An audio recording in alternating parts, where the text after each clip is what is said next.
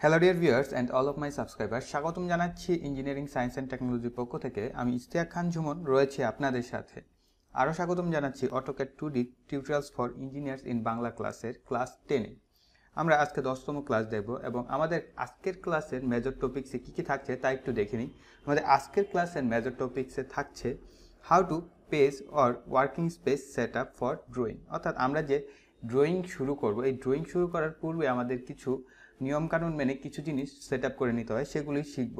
তার মধ্যে রয়েছে unit set up, limit set up এবং ডাইমেনশন সেট আপ। তো চলুন দেরি না করে ক্লাসটি শুরু করা যাক।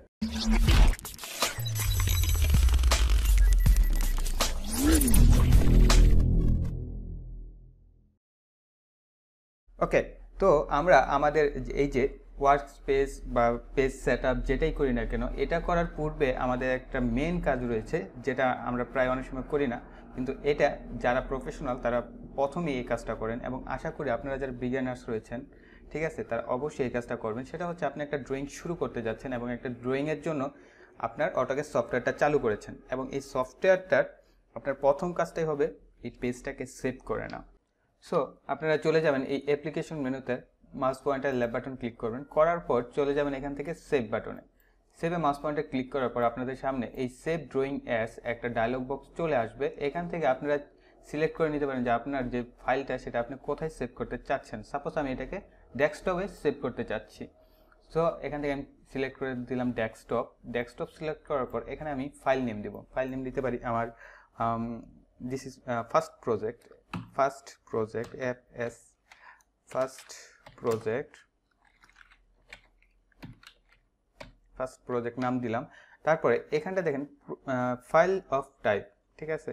এখন এখানে আপনি চাইলে AutoCAD 2010, AutoCAD 2007, AutoCAD 2004, AutoCAD 2000 অর্থাৎ বিভিন্ন ফরম্যাটে আপনি চাইলে আপনার এই ড্রয়িং ফাইলটাকে সেভ করতে পারবেন। সাপোজ আপনি AutoCAD 2007-এর একটা সফটওয়্যার আপনার ফাইলটাকে ওপেন করাতে চাচ্ছেন, তার মানে কি আপনাকে এই ফাইলটাকে সেভ করতে হবে 2007-এ, তাহলে আপনি 2007-এ আপনার ফাইলটাকে ওপেন করতে পারবেন। কিন্তু আমরা এখন অত জটিলতায় যাব না, আমরা AutoCAD 2013 ইউজ করি, সো আমরা 13ই সেভ করব। দেন আমি এখানটায় মাউস পয়েন্টার যদি সেভে চাপ দিই তাহলে আমার এই ফাইলটা সেভ হয়ে যাবে। দিলাম ওকে, সেভ হয়ে গেল আমার ফাইল সেভ। তো আমার প্রথমে কাজ ছিল ফাইলটাকে সেভ করা। এখন কাজ হচ্ছে দেখেন আমি যখনই মাউস পয়েন্টার স্ক্রলটা ঘোরাচ্ছি সাথে সাথে কি আমার ইউসিএস যে আইকনটা রয়েছে সেটা কি মুভিং করছে, ঠিক আছে। এটাকে দুইটা প্রসেসে আপনারা মুভিং অফ করাতে পারেন। সেটা হচ্ছে এক নম্বর অপশন হচ্ছে যে এটার উপরে মাউসের রাইট বাটন ক্লিক করার পর দেখবেন ইউসিএস আইকন সেটিংস, এখান থেকে চাইলে এই শো ইউসিএস আইকন অ্যাট অরিজিনের এই টিক মার্কটা বা সাইন মার্কটা মাউস পয়েন্টার দিয়ে উঠিয়ে দিলে এটা আর মুভিং করবে না। অথবা আরেকটা অপশন হচ্ছে যে এখান থেকে আপনি চলে যাবেন ভিউ থেকে চলে যাবেন ডিসপ্লে থেকে ইউসিএস আইকন, এখানটায় আপনি চাইলে এখন সাইন মার্কটা আমি উঠিয়ে দিয়েছি ওইখানে, তাই এখানে নাই, ঠিক আছে। আবার চাইলে আপনি এখান থেকেও অরিজিন আইকনটা উঠিয়ে দিতে পারবেন, ঠিক আছে। অথবা আপনি চাইলে অরিজিন করতে চাইলে এখান থেকে অরিজিন করতে পারবেন, অর্থাৎ মুভিং করাতে চান যদি আর কি। তো এটা ছিল আমাদের সেকেন্ড পার্ট। এবার থার্ড পার্ট হচ্ছে আমরা প্রথম যে কাজটা করি সেটা হচ্ছে যে আমাদের একক সেট আপ করে নিতে হবে। এখন একটু নিচের দিকে যদি খেয়াল করেন, মাউস পয়েন্টারটা আমি নিচের দিকে নিই, এই দেখেন ড্রয়িং কোঅর্ডিনেট সিস্টেম যেটা রয়েছে এখানটায় দেখেন অনেক রকম ভ্যালু দেখাচ্ছে, কিন্তু ভ্যালুর কোনো ইন্ডিকেশন নাই বা একক নাই যে আমরা কোন এককে ড্রয়িং করছি সেটা কিন্তু এখানে শো করতে পারছে না, একটা আন্দাজে একটা উল্টাপাল্টা মান শো করছে, ঠিক আছে, এই আর কি। তো তার কারণে আমরা সেট আপ করে নেব ইউনিটস অর্থাৎ একক। তার জন্য আমরা কমান্ডে লিখব ইউনিটস, দেন ইন্টার। ইউনিটসে সিলেক্ট করার পরে আপনাদের সামনে এই ড্রয়িং ইউনিটসের একটা ডায়লগ বক্স চলে আসবে। এখান থেকে আপনি land type, angle type, precision, তারপরে insertion scale, sample output, lighting, এই সব কিছু সেট আপ করতে পারবেন। এখন একটু আমরা বুঝি ঠান্ডা মাথায় যে আসলে এইগুলোর মানে কি, তাহলেই হয়তোবা আপনাদের কাছে এই জিনিসটা আরও সহজ হয়ে যাবে। তো প্রথম যেটা রয়েছে আর্কিটেকচারাল, আমি যদি আর্কিটেকচারালে সিলেক্ট করি, খেয়াল করেন এই স্যাম্পল আউটপুটের দিকটায় 1/2 ইঞ্চি অর্থাৎ 1 ফিট 0.5 ইঞ্চি। আচ্ছা, আমরা যদি এটাকে আবার ইঞ্জিনিয়ারিং সিলেক্ট করি তাহলে দেখাচ্ছে কি 1.5 ইঞ্চি, অর্থাৎ কথা কিন্তু একই, কিন্তু আমাদের স্যাম্পলের যে আউটপুটটা আমরা আমাদের এককটাকে এরকম পরিবর্তন আকারে দেখতে পারবো। তারপরে আমরা যদি ডেসিমেল আকারে নিই তাহলে আমাদের মানটাকে দেখাবে ডেসিমেল আকারে। তারপরে আমরা যদি এটাকে চেঞ্জ করি, যেমন সাপোজ ফ্র্যাকশনাল কোন ক্ষেত্রে ইউজ করবেন? ফ্র্যাকশনাল হচ্ছে সাপোজ আপনি অনুবীক্ষণ যন্ত্র দিয়ে কোনো অবজেক্টকে দেখতে হয় বা কোনো একটা জিনিস যেটা ড্রয়িং করবেন যেটা অনুবীক্ষণ যন্ত্র দ্বারাই একমাত্র দেখা সম্ভব, এত ছোট বা সূক্ষ্ম কোনো কিছু ড্রয়িং করার ক্ষেত্রে আপনারা ফ্র্যাকশনাল ইউজ করবেন। সাধারণত এটা আমাদের দরকার হয় না। তারপরে রয়েছে সায়েন্টিফিক, অর্থাৎ সায়েন্টিফিক হচ্ছে আপনারা যারা ম্যাপিংয়ের কাজ করেন তাদের ক্ষেত্রে হয়তো বা এটা অনেক দরকার হয়ে থাকে সায়েন্টিফিকের কাজ, ঠিক আছে।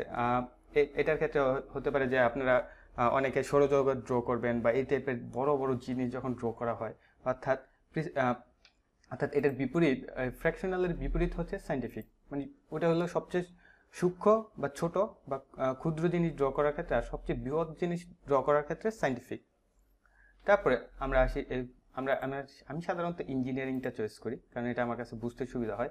তো আপনারা চাইলে ইঞ্জিনিয়ারিংটা নিয়ে ড্রয়িং করতে পারেন, আপনাদের কাজ অনুযায়ী আপনারা সিলেক্ট করে নেবেন, ঠিক আছে।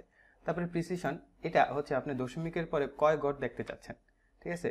আমি 0 পছন্দ করি কারণ আমার এত বেশি ঘরে ঝামেলা মনে হতে পারে, তাই আমি প্রথমটা ইউজ করি, আপনারা চাইলে প্রথমটা ইউজ করতে পারেন।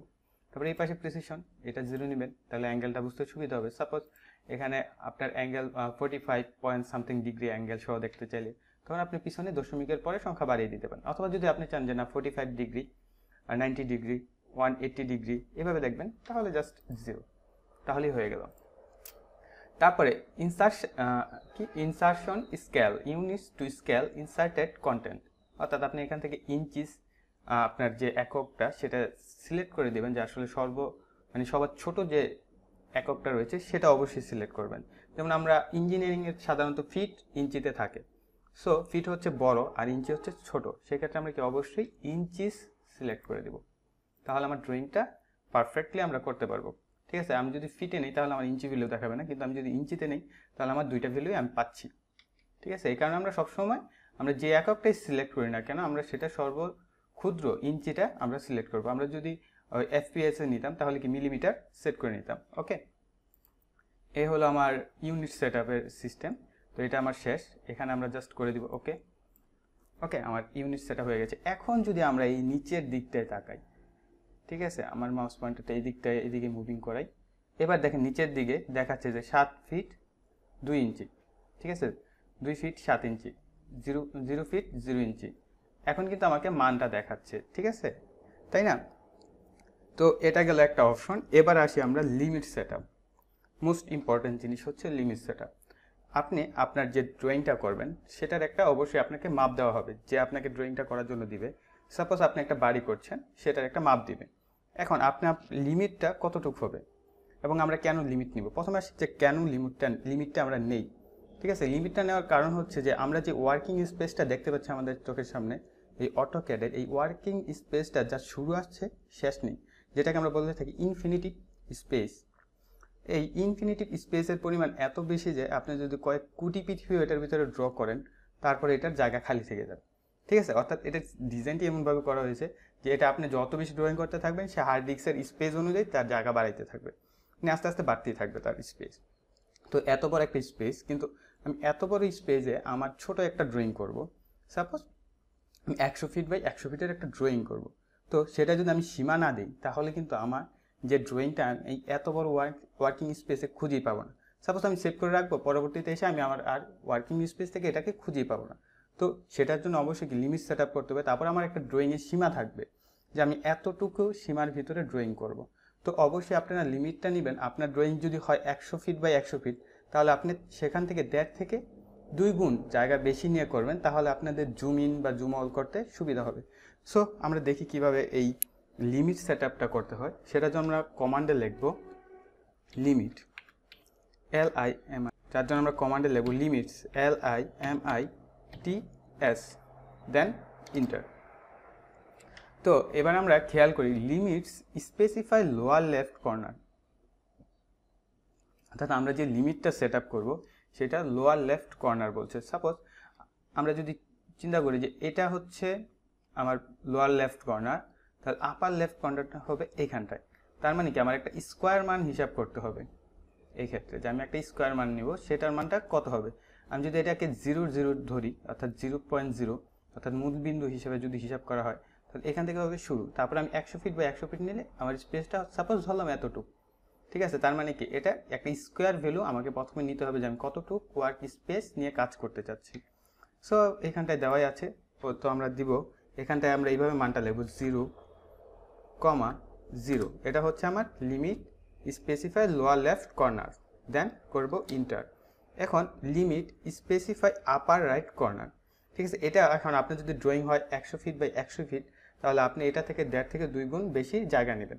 যেহেতু আমি এখন ফ্রি হ্যান্ড ড্রয়িং, তো আমি 100 ফিট বাই 100 ফিট নিচ্ছি, 100 ফিট, 100 ফিট, দেন ইন্টার, ঠিক আছে।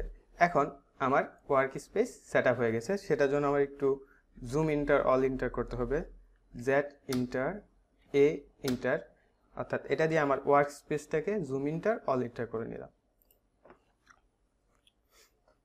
এখন দেখেন আমার একটা মান কিন্তু দেখাচ্ছে। এখন এখানটায় দেখেন, এখানে দেখেন 0 ফিট 0 ইঞ্চি থেকে শুরু, 1 ফিট 0 ফিট 1 ইঞ্চি, এই যে 45 ফিট 11 ইঞ্চি, এরকম মান কিন্তু দেখাচ্ছে, তাই না? কারণ আমি এটা একটা লিমিট সেট আপ করে দিচ্ছি এবং আমাদের লিমিটের ভিতরে আমরা চলে এসেছি। এখন সাপোজ আমি কিছু জিনিস ড্র করব, কারণ আমরা এখন দেখব ডাইমেনশন কিভাবে সেট আপ করতে হয় সেটার জন্য। তো প্রথমে আমি নিব একটা রেক্ট্যাঙ্গেল, যার ফার্স্ট পয়েন্ট ক্লিক করলাম, রেক্ট্যাঙ্গেল স্পেসিফাই আদার কর্নার পয়েন্ট, ওকে সিলেক্ট করলাম। তো আমি এই রেক্ট্যাঙ্গেলটার মান জানি না, তো আমরা এই রেক্ট্যাঙ্গেলটারও মান বের করব। তারপর আমি একটা নিলাম পলিগন এবং এটাকে সিলেক্ট করলাম, এখানটায় আমরা এই পলিগনের প্রত্যেকটা বাহুর মান বের করব। তারপর আমি নিলাম একটা সার্কেল, আমরা এই সার্কেলের রেডিয়াস মানটা দেখব। তারপরে নিয়ে একটা আর্ক। এখন আমরা এই যে অবজেক্টগুলো রয়েছে, এই অবজেক্টগুলোর যে ডাইমেনশন রয়েছে সেটাকে সেট আপ করবো। তার জন্য আমরা কমান্ডে লিখব ডি ইন্টার, অর্থাৎ ডাইমেনশনের শর্ট কমান্ড হচ্ছে ডি এবং পরে দিব আমরা ইন্টার। তাহলে আমাদের সামনে চলে আসবে ডাইমেনশন স্টাইল ম্যানেজারের এরকম একটা ডায়লগ বক্স। এখান থেকে আমরা এই যে লেখাগুলো দেখতে পাচ্ছি, যে আমাদের যে এরিয়াটা দেখাচ্ছে বা মাপজুপটা দেখাচ্ছে, সেটাকে হচ্ছে আমরা ডাইমেনশন সেট আপ বলে থাকি। এটাকে সেট আপ করার জন্য আমরা প্রথমে যেতে পারি মডিফাই, ঠিক আছে। বাই ডিফল্ট একটা সেট আপ থাকে, তারপর আমাদের ড্রয়িং অনুযায়ী আমরা চাইলে সেট আপটাকে বাড়িয়ে কমিয়ে নিতে পারি। তো এখানে রয়েছে লাইন্স, আমরা যে লাইনগুলো দেখতে পাচ্ছি সেগুলোকে চাইলে এখান থেকে আমরা চেঞ্জ করতে পারি, ঠিক আছে। এটা বাই ব্লক রয়েছে, এটা একটু খেয়াল রাখবেন, বাই ব্লক, এটাকে চাইলে রেড করে দিতে পারি, ঠিক আছে। তার মানে আমাদের যে কালারটা রয়েছে সেটা কালার। লাইন টাইপ চাইলে এখান থেকে চেঞ্জ করতে পারি, লাইন ওয়াইড চেঞ্জ করতে পারি, ঠিক আছে। এখানে অনেক কিছু রয়েছে, আপনারা এগুলো একটু একটু করে দেখবেন। তো মূল যে টপিকসগুলো সেটা চলে যাচ্ছে টেক্সট। আমরা এই টেক্সটটাকে কোন ফরম্যাটে দেখতে চাচ্ছি সেটা পরিবর্তন করতে পারি, স্ট্যান্ডার্ড রাখবেন, এটাই সবচেয়ে বেস্ট। চাইলে এইখান থেকে টেক্সটের কালারটা আপনি চেঞ্জ করে নিতে পারেন, করে দিলাম ইয়েলো। তারপরে ফিল কালার চেঞ্জ করার দরকার নেই, যদি দরকার হয় আপনারা চাইলে ফিল কালার চেঞ্জ করে নিতে পারবেন। এখান থেকে আপনারা চাইলে টেক্সটের হাইটটা বাড়িয়ে কমিয়ে নিতে পারবেন যদি আপনার দেখতে অসুবিধা হয়। তো এখন আমি এটাকে করব না, আমি আগে প্রথমে দেখবো যে আমাদের ডাইমেনশনটা ঠিকঠাক আছে কিনা। যদি না থাকে তখন আমি এখান থেকে এই ডাইমেনশনের টেক্সটের যে হাইটটা আছে সেটাকে বাড়িয়ে কমিয়ে নেব। তারপরে এখানে রয়েছে ফিট, তারপরে প্রাইমারি ইউনিটস, যেহেতু আমরা ইঞ্জিনিয়ারিং নিয়েছিলাম, সো আমরা এখান থেকে ইঞ্জিনিয়ারিংটাই সিলেক্ট করে দেব। এখান থেকে প্রিসিশনটা সিলেক্ট করে দেব 00, অর্থাৎ আমি একটা মানে দেখতে চাচ্ছি এরকম, ওকে। এখন আমরা করে দেবো ওকে। করার পর অবশ্যই সেট কারেন্ট করবেন, না হয়তো আপনার সেট আপটা সেভ হবে না। ওকে আমি করে দিলাম এখান থেকে সেট কারেন্ট, দেন করব ক্লোজ, ওকে। এখন আমরা এগুলোর মাপ দেখার জন্য আমাদের একটা টুলবার দরকার হবে, সেটার জন্য যে কোনো একটা টুলবারের উপর মাউস পয়েন্টার রেখে রাইট বাটন ক্লিক করবেন। করার পর এখানে দেখবেন এই যে ডাইমেনশন টুলবার, এটার উপর মাউস পয়েন্টার ক্লিক করবেন। করার পর আপনাদের সামনে এরকম ডাইমেনশন টুলবারটা চলে আসবে। এখন আমি প্রথমে এই যে রেক্ট্যাঙ্গেলটা নিয়েছি, এটার এই একটা বাহুর মাপ দেখব। সেটার জন্য আমি এই প্রথমের যে স্পেসটা লিনিয়ার, এটাকে আমি সিলেক্ট করব, ফার্স্ট পয়েন্ট ক্লিক করব, দেন আদার কর্নার ক্লিক করব। করার পর এটাকে উপর নিচে মুভ করতে পারবো, ওকে। এখন দেখেন আমার যে মানটা সেটা কি এত ছোট যে আমার চোখে আসছে না, ঠিক আছে। এটাকে আমার এখন বড় করতে হবে, তার জন্য আমরা ডাইমেনশনটা সেট আপ করি, আবার ডি লিখে ইন্টার করব, এটা চলে আসবে। তো এখান থেকে আবার মডিফাই চলে যাব, যাওয়ার পর টেক্সট, আমার চোখে আসছে না টেক্সট, সেটার জন্য আমরা টেক্সটটাকে বাড়াবো। এবার দেখি কতটুকু বেড়েছে, দেন ওকে সেট কারেন্ট ক্লোজ। এখন কি মোটামুটি ক্লিয়ার না? এটা কিন্তু চলে, ঠিক আছে, এই মানটা চলে। চাইলে আমরা আর একটু বড় ছোট করতে পারি, ঠিক আছে, সেটা এখন না হয় সময়টাকে বাঁচাতে হবে, কারণ অলরেডি অনেকক্ষণ চলে গেছে ক্লাসে। সো আমরা যদি আবার দেখাচ্ছি, আপনি প্রথম যে যে এই বাহুটা যদি মাপ নিতে চান তাহলে এই বাহু এক কর্নারে সিলেক্ট করবেন, দেন আদার কর্নার, দেন এটাকে এদিক ওদিক ড্রাগ অ্যান্ড ড্রপ করবেন, তাহলে আপনাকে মানটা দেখাবে। ওকে, এখন আমরা যদি এই পলিগনের মান দেখতে চাই তাহলে আমাদের নিতে হবে এইটা, অর্থাৎ অ্যালাইন মান দেখতে হবে। আমরা এই ফার্স্ট কর্নার ক্লিক করব, সেকেন্ড কর্নার ক্লিক করব, দেন অ্যালাইন। আমরা যদি এটা না করে এই লিনিয়ারটা নিই তাহলে দেখেন কি হয়, ফার্স্ট কর্নার আদার কর্নার, দেখেন মানটা দেখা হবে এইভাবে অ্যাকুরেটলি, কি আমার অ্যাঙ্গেল অনুযায়ী আসছে না। আমরা যদি এটাকে নিই তাহলে কি আমার ফার্স্ট কর্নার আদার কর্নার, দেন অ্যাঙ্গেল অনুযায়ী মানটা সুন্দর মতো আসছে।